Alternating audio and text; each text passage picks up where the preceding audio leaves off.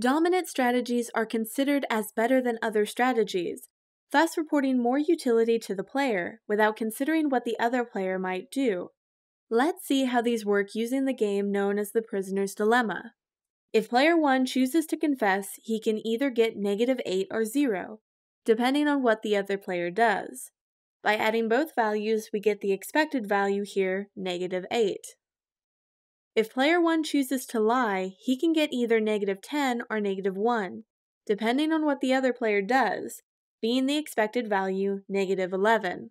Confess is therefore the dominant strategy since it has a higher expected value than strategy lie. Since the payoffs are the same for both players, we know that for player 2, confess will also be the dominant strategy.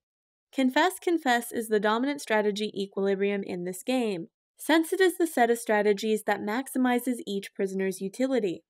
Since any dominant strategy equilibrium is always a Nash equilibrium, confess is also a Nash equilibrium.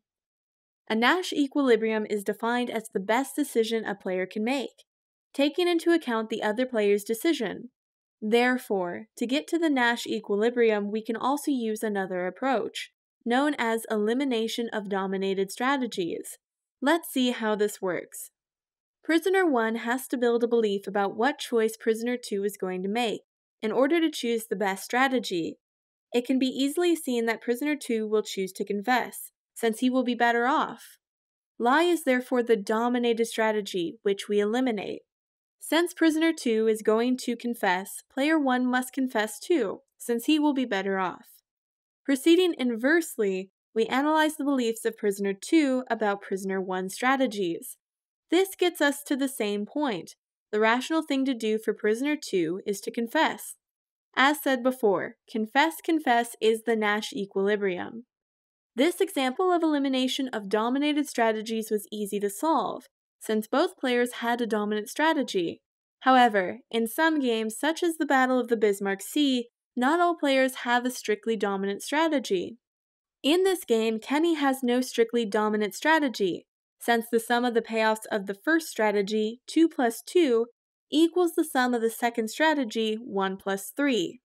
However, the Japanese do have a weakly dominating strategy, which is to go north, since the sum of the payoffs is strictly better.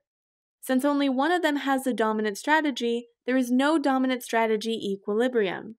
We must then proceed by eliminating dominated strategies.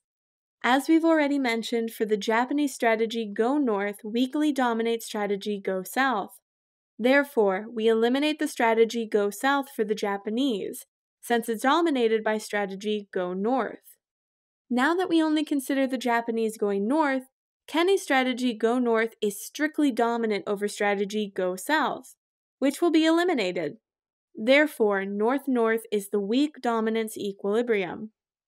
As we've seen, the easiest approach looking for strictly dominant strategies does not always work, which makes necessary eliminating dominated strategies. Depending on which game we need to analyze, we'll have to proceed using a different approach.